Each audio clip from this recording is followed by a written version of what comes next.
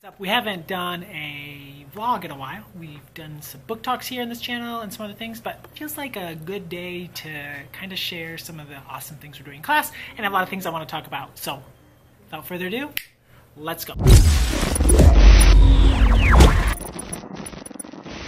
the kids are about to come in. It is Friday morning here at school. It's been a great first week back from spring break, but I am so tired.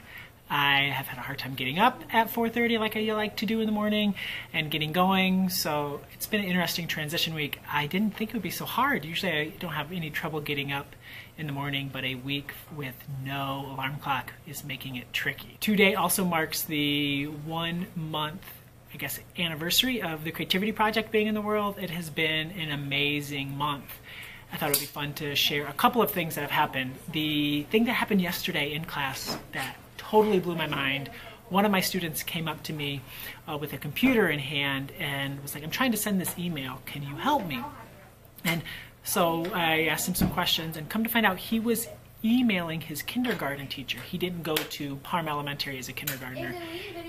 He went to a different school, and he had read John Shu's piece in the Creativity Project in which he writes a letter to his 5th grade teacher, and that inspired my student to find his kindergarten teacher and send her an email, and he did find her. He looked it up at the school address that he used to attend, and he had found her email address, and he just needed help figuring out how to send it. And it's those kinds of things that I have really enjoyed seeing on Twitter and Facebook from other people using the Creativity Project to inspire their students to create things and to do things.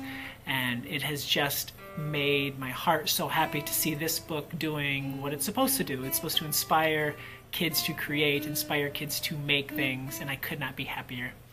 Things are crazy in my classroom. My son is practicing guitar, my daughter and her friend are making a video, my other daughter is making a video. It's awesome-tastic. All right, the day is going to start, so I should go and do some fun stuff with my students. I'll check back in at lunch. Look around, what do you see? Books, books. Are you ready to read? Gather round, what do you hear? Books, books. Open up your ear. I'll read to you, you'll sing to me. Books, books. Everybody find a seat. I'll read to you, you'll sing to me. We'll start in 1, 2, Holy 3. smokes, what a great 2, morning 3. with my 5th graders. I had a blast. One of my students is so on fire as a reader, and he just devoured The Hate You Give, which is a pretty intense book, but he found a way to get the audiobook at home. He read that, devoured it. He read a book called Game Changer by Tommy Greenwald, devoured it, and now he's devouring Kwame Alexander's Rebound. I just keep thinking, like, man, you are on fire. And then I just started singing, which I can be a little different, a little crazy, but I don't usually like sing Alicia Keys song, but I just started singing, "This reader's on fire!" But I was like even way more into it. And then I was like standing on the table singing "This reader's on fire," and he's like smiling, and all the kids are laughing, and one kid's like, "You can't hit that note," and so they just gave me more energy. And I just kept thinking about like just this amazing reading community that we have, and how much I love my students. And we're just at this interesting place in the year where we can be crazy and we can be ourselves around each other, and we can sing about awesome readers and great learning that is happening in our classroom. And we have a cleanup song at the end of each section of time I have with students, and usually we've been listening to that "This Is Me" song from The Greatest Showman, but today we listened to Alicia Keys' "Girl on Fire," and the whole class was like singing, "This reader's on fire!" Being a school teacher is so much fun. Overall, great morning, creative start. I've talked a little bit about Creative Start. A lot of people have been asking me to make a video about Creative Start, and I'm just not ready to like make the Creative Start video because I am just learning so much about it, and I feel like it is changing so much. I feel like we are failing constantly when Creative Start.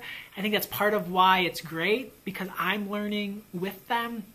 It's basically, they get 25 minutes a day at the beginning of each day to create whatever it is that they want. I've introduced them to a bunch of different things, and they've been creating, and it's so fun. It's so fun to watch them make things. But what I've been noticing lately is that they're not finishing anything. And it's hard because I don't want to make Creative Start feel too much like school where you have to finish and there's a grade and you have to do this. But at the same time, like I feel like they needed more from me. They needed some scaffolds in place.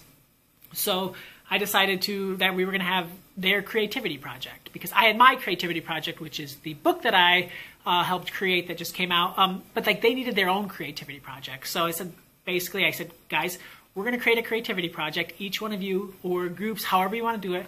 And on May 16th, I want you to have something to present to the class. And that could mean you just have it sitting out with like a little bit about it, or you're actually acting something out, or there's a video you've created, or you've made something out of cardboard. I don't care. I just want you to be able to have something to present. And they were ready for that. I don't think they would have been ready for that at the beginning of the year. I think they would have withdrawn, and at Creative Start, we would have been just frustrated that I had given them a little more structure.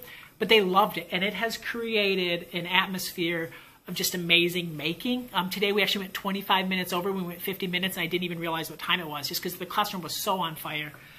So that was a really great thing that happened this morning. I'll show you a little bit. It's one thing about Creative Start is when they're really on fire, the room is trashed. Trash.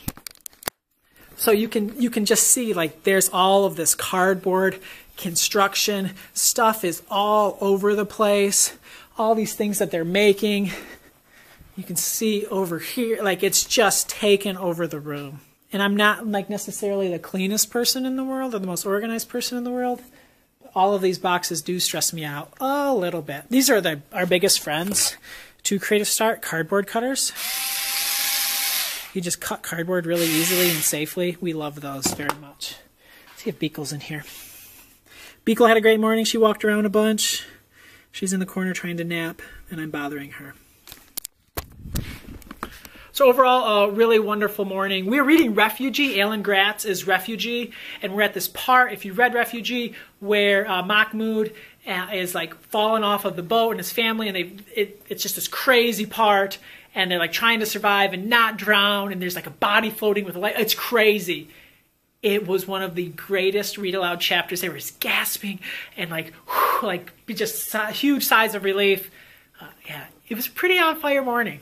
Pretty on fire. All right, I got to go do some other things, and I will try to reconnect with you at the end of the school day. Hey, I know that I said that I would be back at the end of the day, but I'm reading Bob by Rebecca Stead and Wendy Mass, and I just wanted to say that this book is blowing my mind. It's so good. And like, think about two amazing rock star authors together writing a book. It is about this girl named Livy and this creature named Bob, and there's something going on with Livy, and I don't know what it is. I don't know why she's not remembering things. I'm on page 90, and I have to know. Like, I have to know what's going on. I have to finish this book as soon as possible, but I'm so tired. It's the first week back from spring break. I need a nap, but I have to figure out what's going on with Bob. It's so good. So you have to read this book. And look at the cover. Like, seriously, like, look at Bob and Livy. It's so good. All right, I have to go and do some things because that's what you do when you're a teacher. You have so much to do and no time to do it. All right, thank you so much. I'll see you in a little bit. Oh, I love it.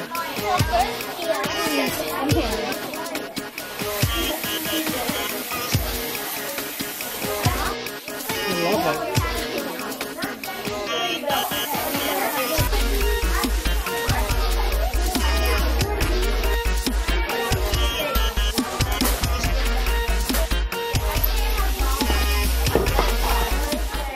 Day is over, the weekend is here. Check out my awesome shirt. I thought my kids would know who Andre the Giant was because they love wrestling, but you know what they said? Hey, Princess Bride. Princess and the Bride? I don't know. I don't really watch very many movies. But they didn't know Andre the Giant from his wrestling days. Oh, anyways, great end of the day. Had a blast. Got outside. We were to play some football and basketball and swing on the swings. It's been a crazy weather year, so we haven't been outside in a long time for our afternoon brain break, but we got outside today. Whew. First week back from spring break was exhausting, but a blessing to hang out with such awesome kids. It was fantastic. Every Friday I read with my kids a little bit. Bob, I mentioned it a little while ago at lunch, finished it. It's so good, friends. I'll put the link down below. You need to pre-order this book. I think it comes out next month. It is absolutely phenomenal. Wendy Mass and Rebecca Stead are word wizards, and they have created a beautiful tale. It would make an amazing read aloud. It's just 190 pages, and it's not super big. It would make an amazing, amazing read aloud. The picture book we read aloud today, Albie Newton, super fun. The kids loved it. It's fun to read aloud a book with rhyme to fifth graders. Kids love that stuff still. Hope you have an awesome day, an awesome week, that your life is filled with books and readers and joy. Thank you so much for tuning in. Have an awesome-tastic day, and happy, happy reading.